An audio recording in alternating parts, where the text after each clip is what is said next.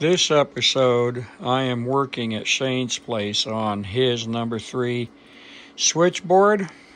Hopefully, we will be able to make a call through this. The back, I'm about probably 40% done with the wiring, at least in the lower section. 2 shelves of iTech trunks that is made to work with that switchboard, and some type of E&M carrier. Above it is an ADTRAN channel bank. Below are some toll stations that we hope to have working on this rear view of the iTech trunks. I have the top shelf wired. Now I got to dress it up to look nice. The bottom shelf will be done next. The top shelf is completed.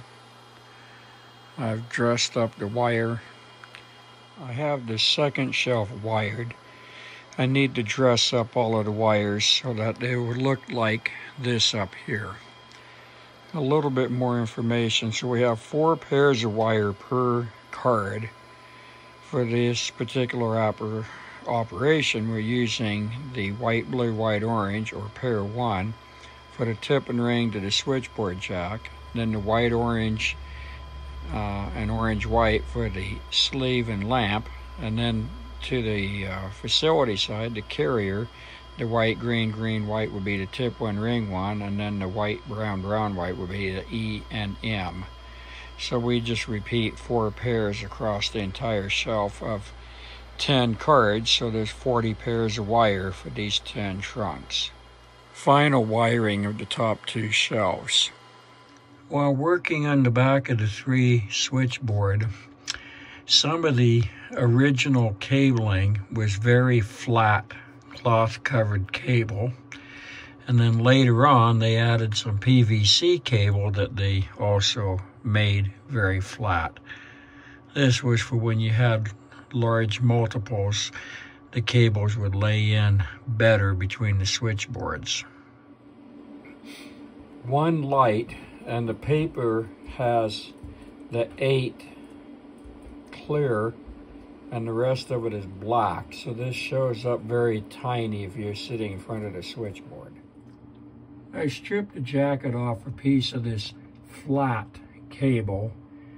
It's kind of difficult to really get a good view of it, but this cable, it looks like it's a 100 pair cable, but it's actually only a 40 pair 22 gauge.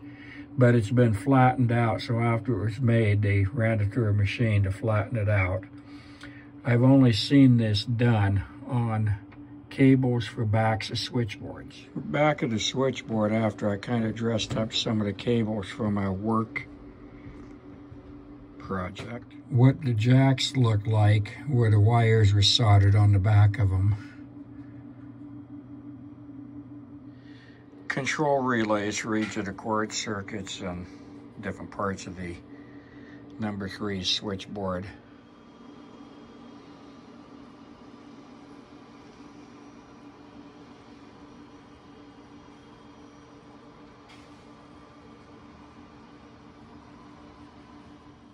Bottom side of the key shelf. We have run into troubles elsewhere in the switchboard. So this will be it for this trip. We've had the coagulograph running for at least 30 some hours, and so far it's kept perfect time. Thanks for watching.